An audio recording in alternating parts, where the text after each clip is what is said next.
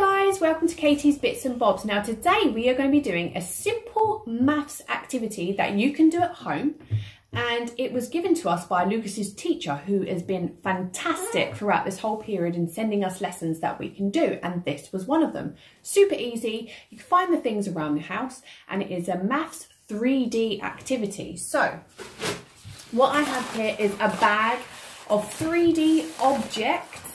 And yesterday we did some properties of the 3D objects, which is here. So I've kept a picture of it on our table so that we can describe what the object is in the bag, and then the other person has to guess what it is. So, Lucas, put your hand in, but you can't look. Okay, so don't pull anything out. Once you feel something, describe what it feels like.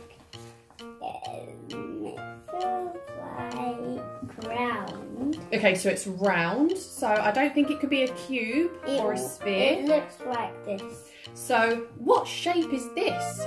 A cylinder. A cylinder. So you think that it's a cylinder? Yeah. Okay, let's pull it out.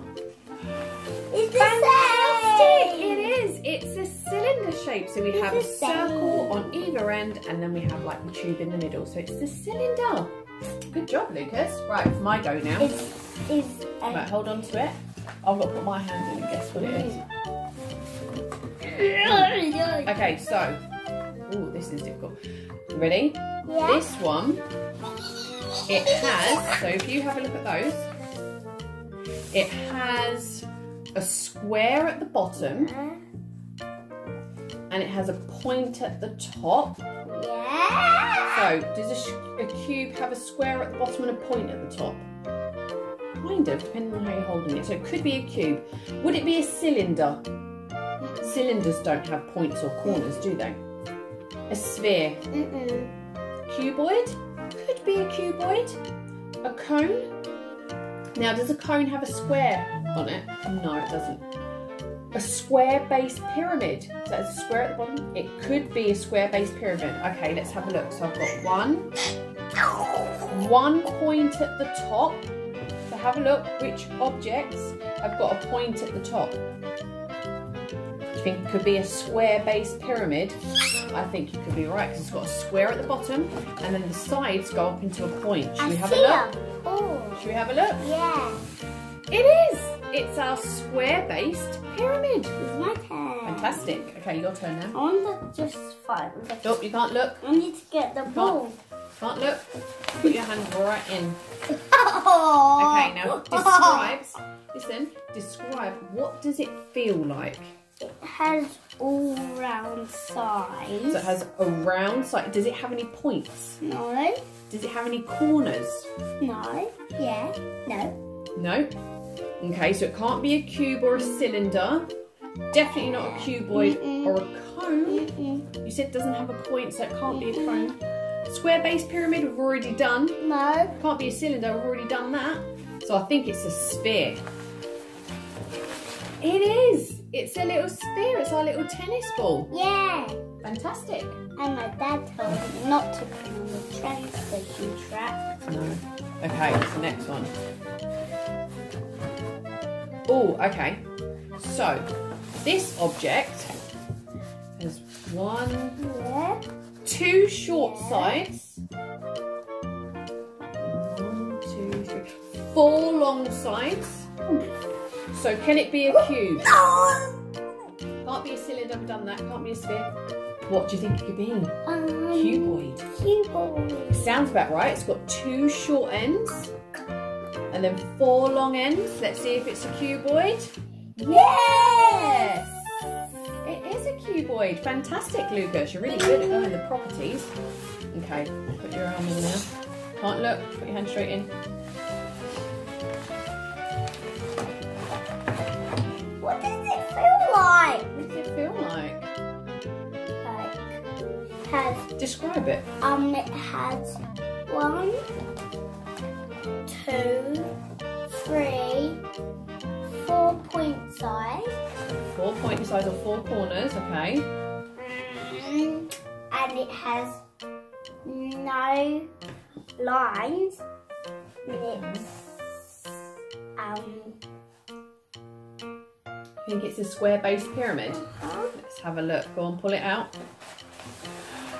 It's our trick one. This is the one that we made yesterday. It's a diamond. So we use our polydrons and we created a diamond shape.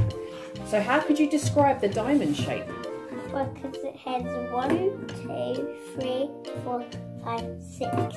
6 corners. It has What else? lines. Mm-hmm.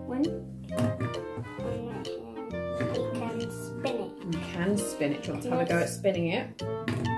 Very nice. Can I keep it? You can hold on to that one. Okay, so it's my go now. Give it a shake.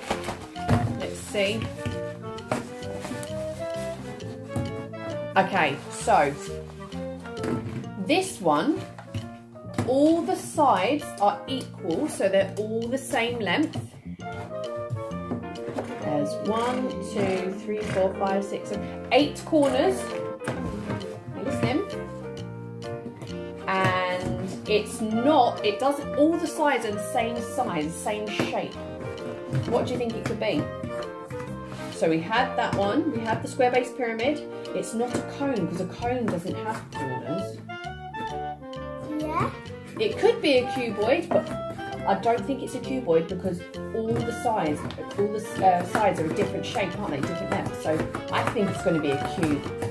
You ready? Yeah. Is it a cube? Yes, it's a cube. And we made this yesterday with polydrons as well, didn't we, Lucas? Yeah. Okay, Lucas. Got 2 more in there. Put your hand in.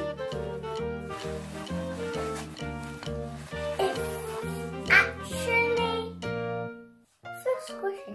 It was squishy, okay. It's an apple. It could be an apple. Now, how would you describe? No, it's an orange. You know, how could you describe it? It's a cylinder. A cylinder. We had the cylinder. So cylinder got 2 small ends and the long tube. A cylinder. Oh, a sphere. So you're pointing to the sphere.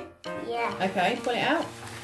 Orange. It's an orange. Our orange is a sphere shape because it's round. There's no corners. It has one face. Can I see? Okay, do you want to do the last one? Yeah. You do the last one then. Actually, is a cone. How do you know? Describe the cone.